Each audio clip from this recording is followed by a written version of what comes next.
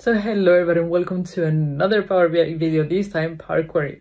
I'm going to show you different ways that you can just import the data that you need on your Power Query table. So either with the container word, the not container word, just the lines that you need, things like that. So let's get started. Okay, so I have downloaded a bunch of Excel files from my Garmin account. So you can see activities that I've done through the year, running, golf, whatever it is. And what I want is to import only the rows where or the days where I played golf, for example. So how do we do that? What I have done is on Power BI, I imported from folder and then extracted with Excel workbook the contents of the Excel. And then they are here on a table. You can see them below, that everything is in there. Okay, so to get out to find the tables and the rows where I just play golf is actually very easy. You go to custom column, you use a function called Table. It is here, Table.FindText. So it takes table as an input and then takes the word that you're looking for. And remember that Power Query is case sensitive, so find text. Make sure that you spell it the correct way. You put in your data column and then the word that you're looking for. In this case is golf, and click OK. And you will see what happens. I don't know why we got an error here. Oh, because it is open. Don't worry about that. Okay, so if we look into these tables, we'll see that the first table does not contain any golf activity. The second file contains a running activity that has the word golf in it. And this find text function looks for words in the all columns, so you need to be aware of that. In this case, this is a mistake. I'll show you a way to fix this.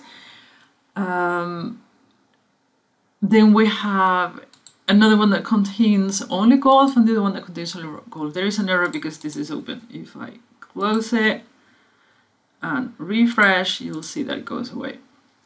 So now we have, if I expand these, I'll get my mistake and then all the golf activities, and I'll get also the blank. So now if you don't want to get these empty ones, which you probably don't, what you can do is you can create a custom column if you just want to keep certain rows. If you just want to find the word and delete the other ones, you can do it here, inside in there. But otherwise you can do here, not table is empty, and then put the custom in there. And this is a true or false thing. It will tell you if a table is empty or not. So you see here, or maybe table is empty because that's the one that we want to get rid of. So we get rid of all our empty tables, and then when you expand the columns, you'll get only the stuff that you want, except for this mistake again. So if we want to force these find text to find stuff only on a specific column, what we can do is go to custom column, and then there is a function called Table.SelectColumns where you have a table as an input, and then you specify whatever column you want and it will take it out.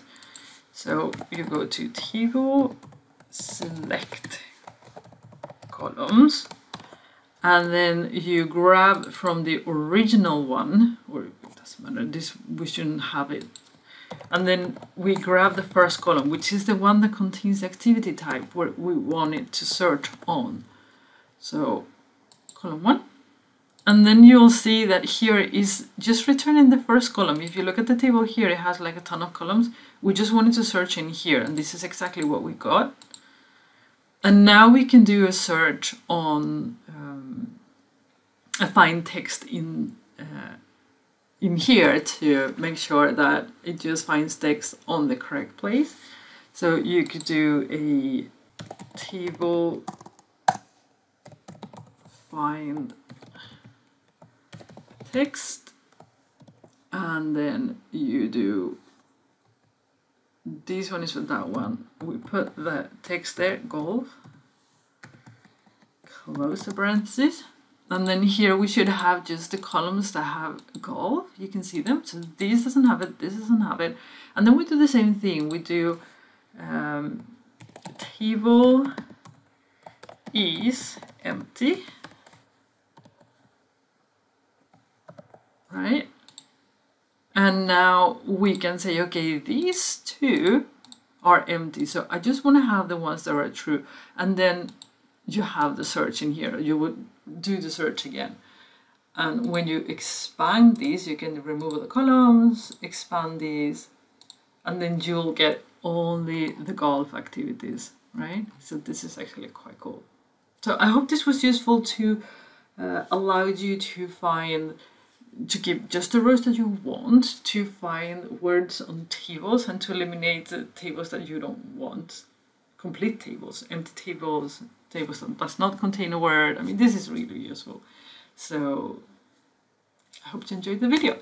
And I will see you again on Thursday and on Wednesday in Charticulator. I have a Charticulator video prepared for you. So see you tomorrow if you are following me on Curbal Data Labs.